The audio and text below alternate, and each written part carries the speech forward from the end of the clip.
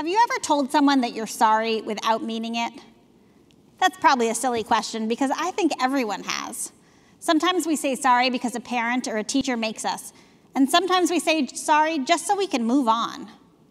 I ask because we grown-ups, we often tell kids that the High Holy Days, especially Yom Kippur, are about saying we're sorry. But actually, I think it's a little more complicated than that, but not too complicated for you to understand. The days from Rosh Hashanah to Yom Kippur are called the Aseret Yemei Teshuvah, the 10 days of repentance. And saying sorry is only part of repentance. But let me stop myself, because I think the Hebrew word teshuvah is actually easier to explain than the English word repentance. The word teshuvah comes from the word for turning or returning. And both words are helpful for us. Turning, because we turn our behavior around. Teshuvah is recognizing that we did something wrong and turning ourselves around so we behave differently the next time. Returning is a helpful word because when we do teshuvah, we're returning ourselves to the person that we want to be. In the prayers we say during these holidays, we sometimes talk about teshuvah as returning to God or returning to the ways that God wants us to act.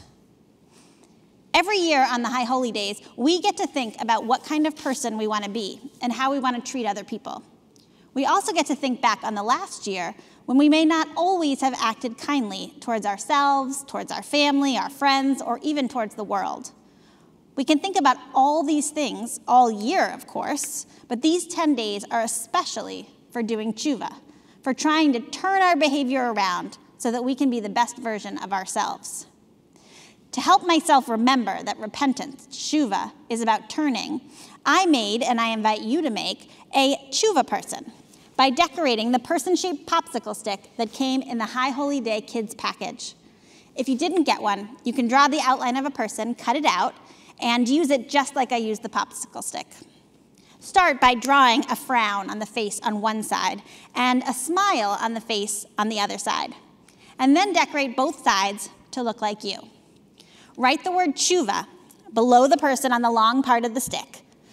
Here's how it works. Holding up the frowning side of your teshuvah person, think of a time in the last year where you acted in a way that was unkind, unsafe, or went against what a grown-up said. Here's an example. Your brother's playing with a toy that you wanted to use, and you grabbed it out of his hand.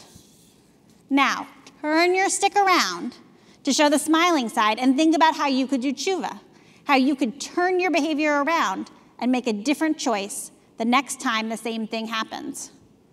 Maybe you could play with a different toy. Maybe you could ask nicely to use the toy. Or maybe you could suggest a way to play with the toy together. Hopefully, you apologized when you did the behavior that was unkind or unsafe. But you haven't really done teshuvah until you've had the chance to do the same thing again and you chose to act in a better way. So now it's your turn to think of an example for your teshuvah person and help them turn their behavior around to the smiling side. Good luck.